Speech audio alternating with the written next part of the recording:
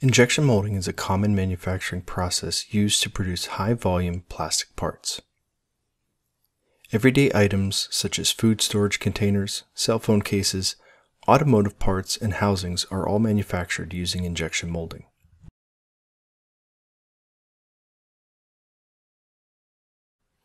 In this video, we will illustrate the basic components of an injection molding machine, describe the phases of the injection molding simulation cycle, including the filling phase, which is impacted by part design, packing and cooling phase, which impacts the quality of the molded part, and the ejection phase, which influences how much the part warps. The injection molding process starts with an injection molding machine. The injection molding machine contains three distinct sections: the injection unit, the clamping unit, and the mold that makes the various plastic parts. Plastic pellets are fed into the hopper attached to the injection unit. From the hopper, they move into the barrel where they are melted by the reciprocating screw.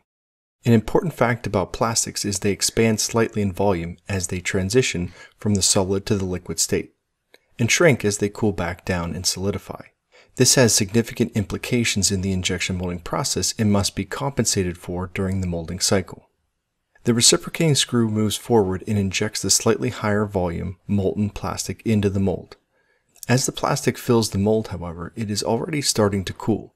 This is the filling phase and takes from as little as 0.1 seconds for small parts, like electrical connectors, to 5 to 10 seconds for larger parts, such as automotive bumpers or waste containers. Once the mold cavity is filled, the shrinking, cooling plastic can leave empty gaps in the mold. To compensate for the volumetric shrinkage that occurs as the plastic solidifies, extra material is forced into the mold under high pressure. When no additional material can be forced into the mold, the pressure is released and the part continues to cool to the ejection temperature. This is the packing and cooling phase. When the part reaches the ejection temperature, the mold opens and the part is ejected. The mold closes and the process is repeated. This is called the ejection phase.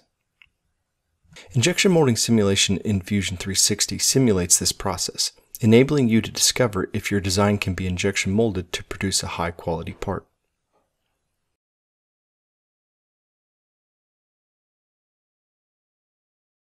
In this video, we reviewed typical injection molded parts, looked at the basic components of an injection molding machine, and talked about the various steps within the injection molding process, including the filling phase, the packing and cooling phase, and the ejection phase.